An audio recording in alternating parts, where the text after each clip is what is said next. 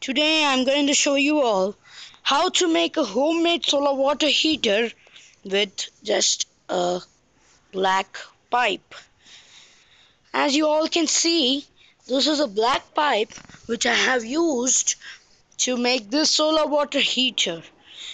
I have just used a black pipe because, as you all know, black absorbs heat. So now I'll show you how to make it. It is a very simple to make this because you need only a black pipe with some aluminium sheet below it if your sun rays are not so strong.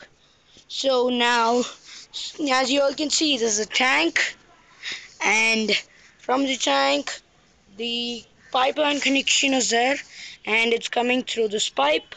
This pipe is connected directly to that, and there I have made circular turns as to make the water flow for a longer time through it, and then I have just done it out, and this pipe all the way goes down to the restroom.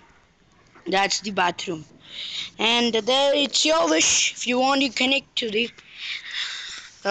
geyser or anything directly to the tap also.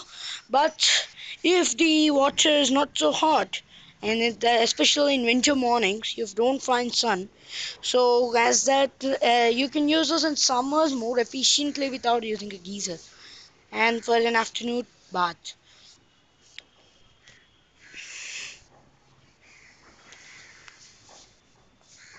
Thank you.